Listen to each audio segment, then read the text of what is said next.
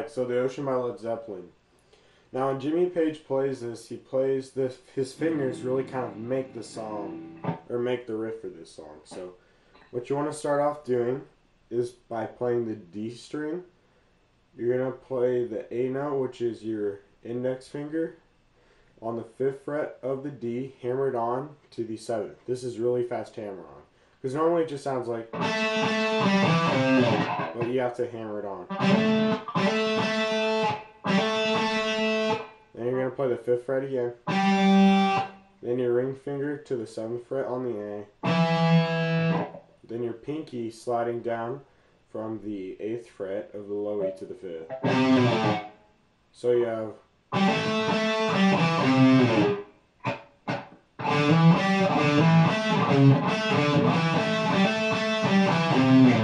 that's that part. Now the next part, you want to pause for a couple seconds. Then you're going to play the 5th fret of the A, hammer it on to the 7th. And then you're going to play the 5th fret of the D. And then same thing, 5th fret, hammer on 7th. Except to the 9th or the 7th fret of the D. So you play.